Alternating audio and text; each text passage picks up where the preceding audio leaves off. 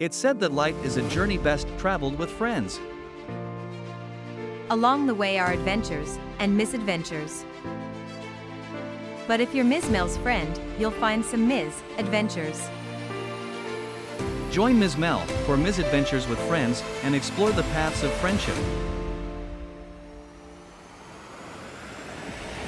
Hello to you. Yes, you.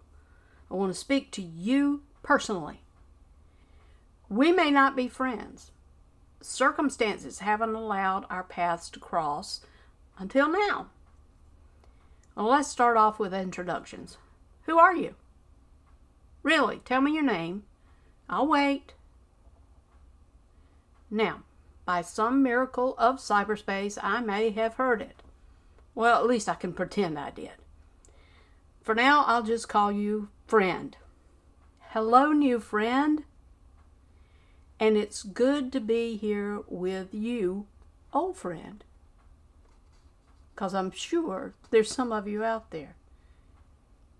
I have friendships that span decades. 6 to be exact.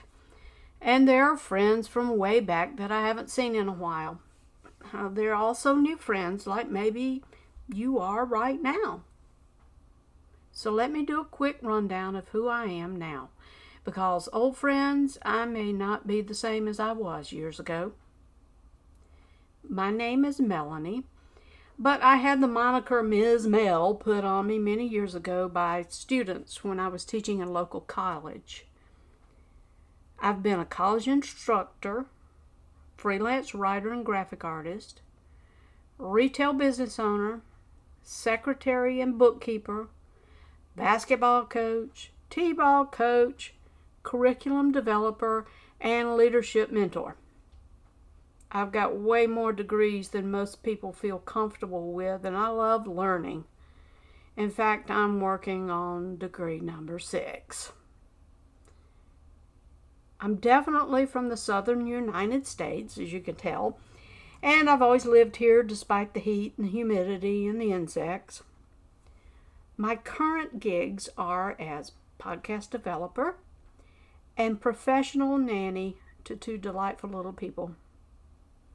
I love my cats and dogs, and I delight in watching birds.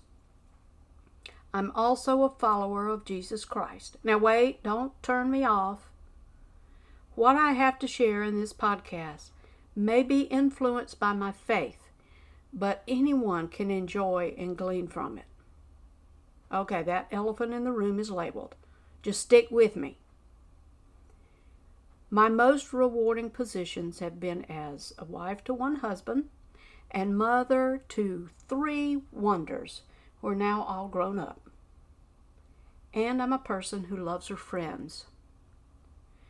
Now, that didn't happen too long ago. You see, the idea of good friends was a bit foreign to me while growing up. One of my parents struggled to maintain friendships. Still does, for that matter. And so I didn't have a positive role model for friendship. Sure, I had schoolmates and church friends, but no one I really felt close to. I went to a small private school, which was a blessing and a curse.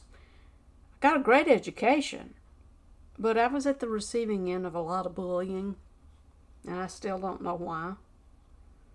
What it taught me, even as a young girl, was to observe. Stick to the corner, face the door, and watch how people interact. Life eased a bit by the time my 14 classmates and I graduated.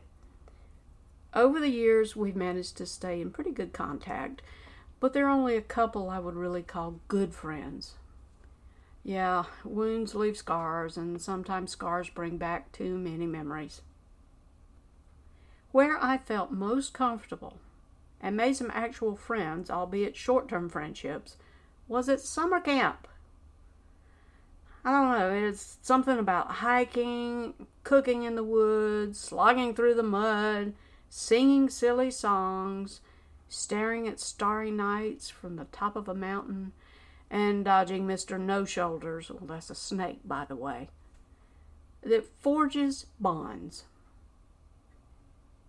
And some of those friends I can still reach out to almost 50 years later. That camp was special to me. And it planted a seed that would sprout many years later. Oh, believe me, you're going to hear about that. Next stage of life. College. And it was a blast. I had lots of friends. Some would say they were conflicting friendships because in junior college I was involved with athletics as a team statistician and theater. Not two realms that cross paths very often. Moving to a larger university, it became all theater. The theater is an interesting place to develop friendships. They're often short-term and develop during the trials and fires of productions. Literally, we did have some fires on occasion. Didn't burn down the building.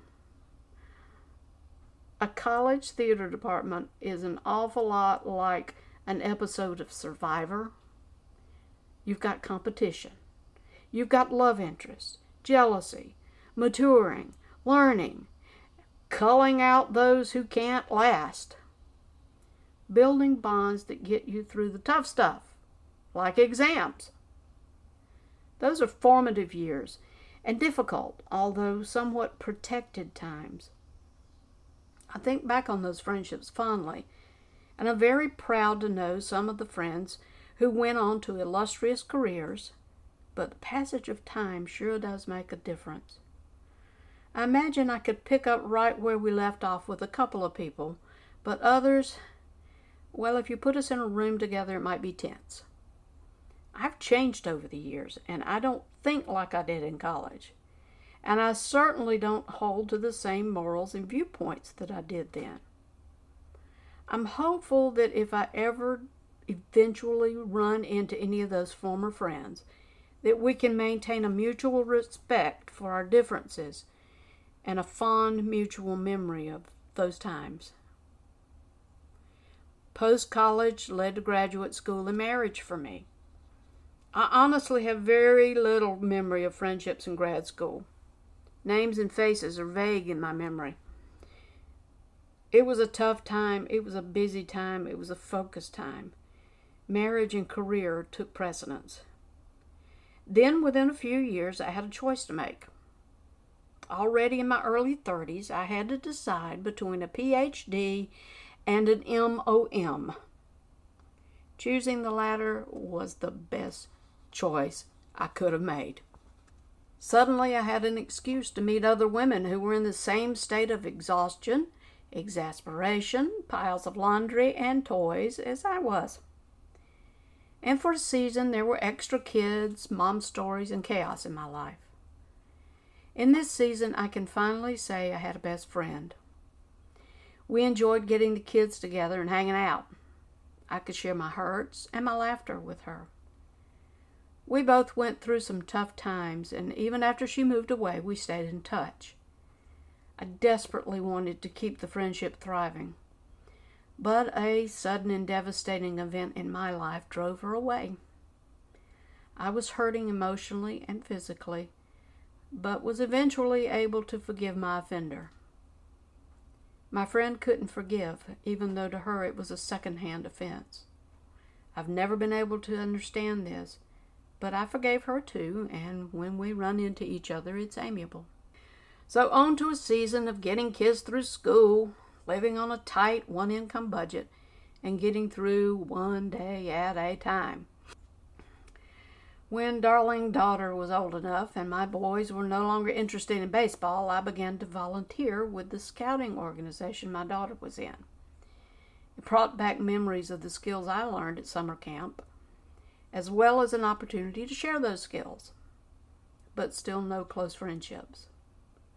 It was a lonely time with kids involved with school and activities, and hubby involved with work and keeping our old house going.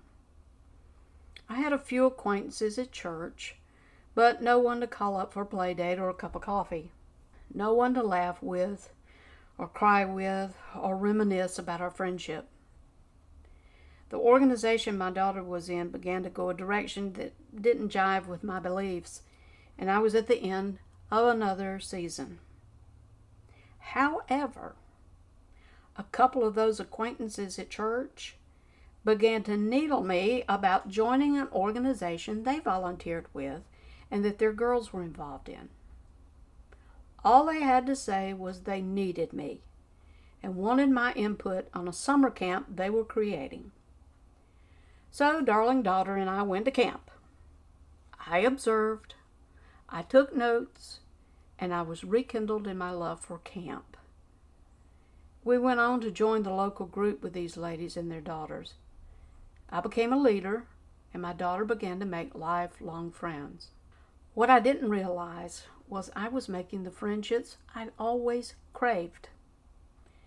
By the next summer, I was completely ensconced with the group, their mission, and their camp as a program director. That was in 2009. And after a few years of sweating, serving, laughing, and crying in the summer heat, we gave our camp the slogan, Building Friendships since 2009. If you ever get a chance to send your child to a safe and inspiring summer camp, do it. If you yourself get a chance to volunteer and serve at the same camp, do it. You'll not only come home with dirty socks, arts and crafts projects, and a few mosquito bites, you'll reap a reward of indelible memories and lifelong friendships. Friends that sweat together, stick together. That initial core group of ladies who allowed me to join them in creating a legacy in that camp have become my dearest friends. Through 15 years of friendship, we've raised our kids as a village. We've pulled together for financial hardships, career changes, major achievements, kids getting married, kids having kids, health concerns, the loss of a spouse, and the loss of friends in the next circle out from ours. All of it has bound us closer. And although we are all currently at a strange season of life with adult children and some needy elderly parents, I know I can reach out to them anytime for any reason. Now, I may not be able to get them to respond to a group text, but they're always a phone call away. I dearly love my friends. I've learned so much about caring, kindness, and sacrifice from them. I've spent years watching how others build and destroy friendships. I've seen how the lack of friendships at any age of life can be devastating. We need people. We need friendships. And my friends, old and new, I hope that this podcast series will inspire you to evaluate your friendship needs. Know that you'll have friends if you're willing to sacrifice your own agenda to reach out and serve someone regardless of their similarities or their differences. Paths cross in the most unlikely and unpredictable ways. See the opportunities and seize the moment to develop friendships. I'll enjoy sharing my friends with you in the episodes to come. It'll be good to rekindle those friendships, to grow them even more just through sitting down and chatting about friends and friendship. Listen to a few of our upcoming episodes. And if you've enjoyed it, let us know through Facebook or Instagram by giving us a good thumbs up. You can send your questions to us there through Messenger or through Instagram chat. We'll do our best to get back in touch with you. You can let us know about your friendships. Now go make a friend and be a friend. I'm Miz Mel with MizAdventures with Friends. See ya! MizAdventures with Friends is a production of Depot Street Studios and Rocket 88 Broadcasting. Music is from Storyblocks.com.